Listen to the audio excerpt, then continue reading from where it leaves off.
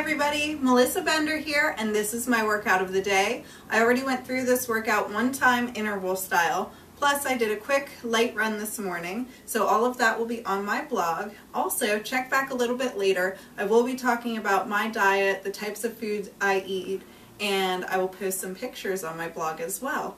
So let's get started with today's workout. The very first exercise I did today is a single leg lunge jump. So what you're going to do is step forward into a lunge position, and normally when we do lunge jumps we switch our feet in the air. Well, we're going to stay in this position and just bounce up and down in a pulsing motion. And you can either do this as repetitions, and I'll have the breakdown for that on my site, or you can do it interval style and do max reps during each 50-second round with only 10 seconds break in between.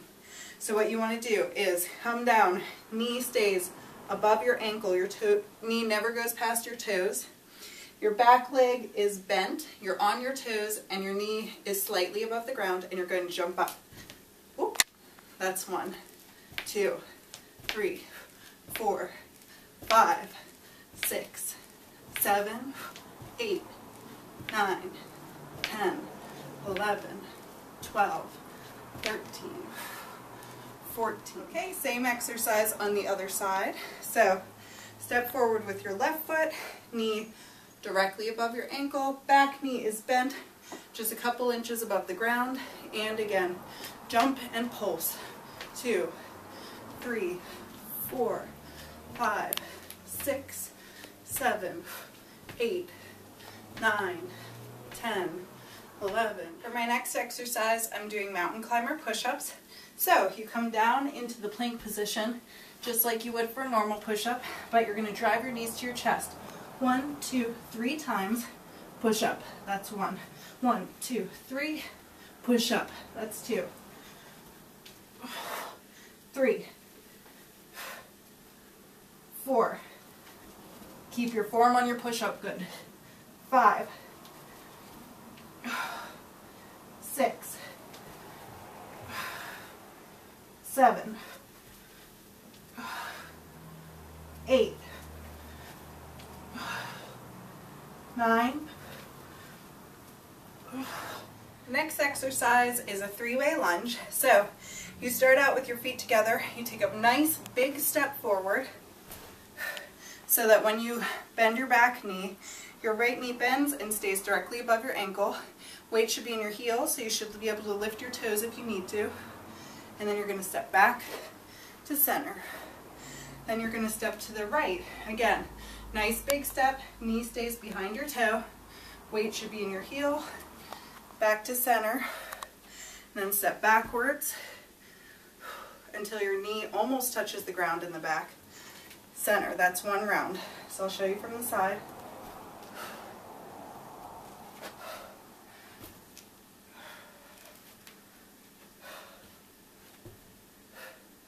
That's 2.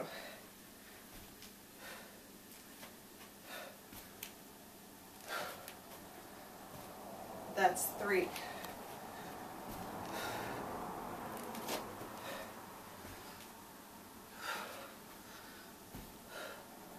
Same thing with your left leg. So big step, knee above your ankle, chest is lifted, gaze is straight ahead, step back, that's 1.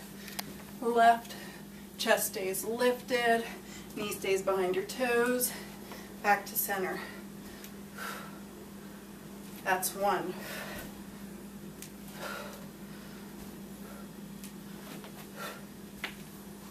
2.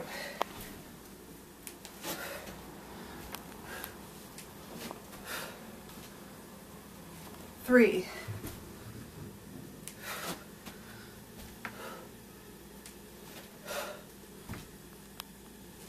4. The next exercise is a side plank oblique drop. So come up onto your right arm,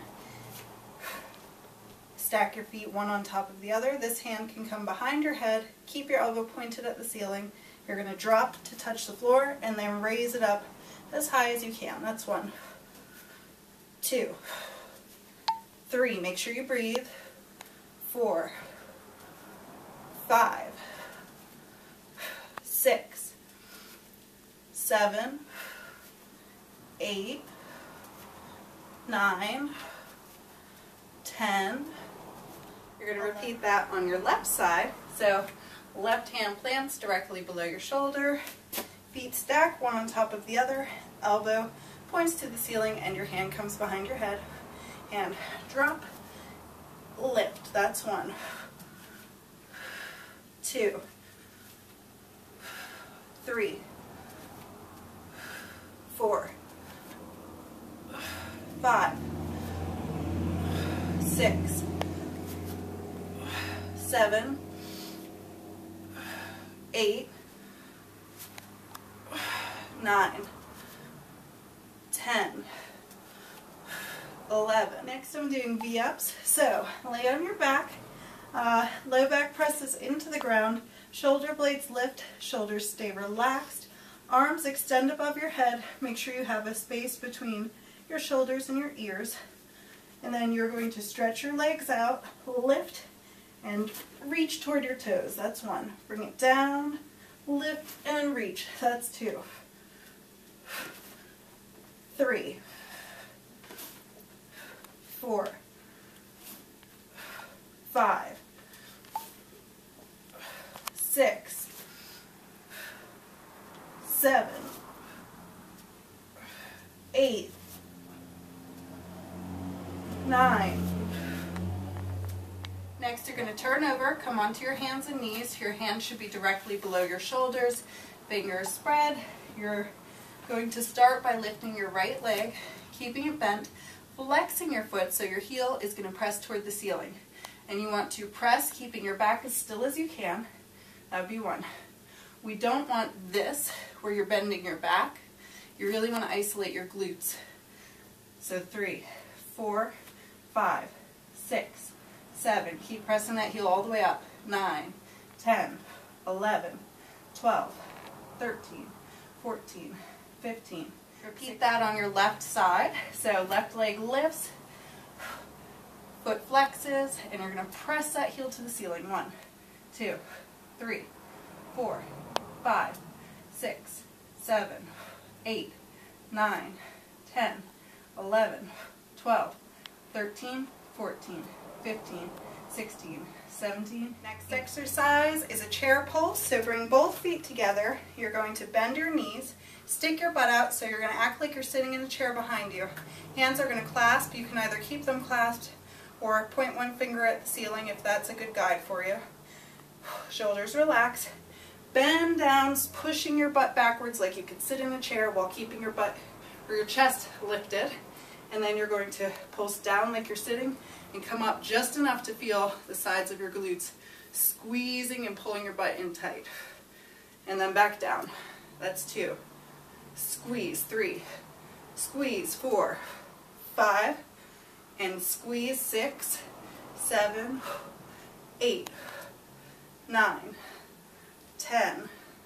11. Keep your knees together. 12. 13. 14. Next, I am doing bicycle abs, so working your abs from every angle. Again, lay on your back, press your low back into the ground, shoulder blades lift. Your hands can clasp and come behind your head. You're going to lift your knees and bend them. Bring opposite elbow to opposite knee, so left elbow to right knee, and trying to get this right elbow to reach toward the corner of your mat. And then switch. 1, and 2, and 3, 4, and 5, and 6, 7, 8, 9, 10, 11, 12, 13. Next ab exercise is a hip lift. So your low back presses into the ground, shoulder blades lift again, arms stretch, shoulders stay relaxed, and you're going to bring your feet up at an angle and then bring them up until your hips lift. Slightly down and up. That's 2. 3, 4, and you can bring your arms forward if you want to add to the movement. 6, 7, controlled movements. Don't use too much momentum. 8, 9, 10, 11, 12, 13, Now I'm doing a weighted oblique drop. I have a 10-pound kettlebell. I'm going to hold it in my right hand first. Salute. So your elbow points straight out to the side. Now I'm going to drop my weight to the right until my elbow points up toward the ceiling, keeping my hips still. And then I'm going to come all the way up and over until my elbow points to the floor. That's 1. 2. Control your movement. 3. Keep your hips still. 4. 5. 6. 7. 8. 9. 10. 11. Same thing on the other side, so right hand is up. You are going to drop over to your left until your elbow points to the ceiling, and then come up until your elbow points to the floor. That's 1. 2. 3. Really stretch that weight toward the floor. 4. 5. 6. 7. 8. 9. 10. 11. 12. Okay, I hope you're ready to end on a high note. And by high, I mean jumping high up to the ceiling in burpees. So what you're going to do is you're going to squat down, put both hands on the floor, and jump your feet out to a plank position. Abs pull in tight, your back stays nice and straight, and you're going to drop your chest until you can touch it to the floor or get close. Come up, jump your feet forward, and touch the ceiling if you can. That's 1. 2. 3.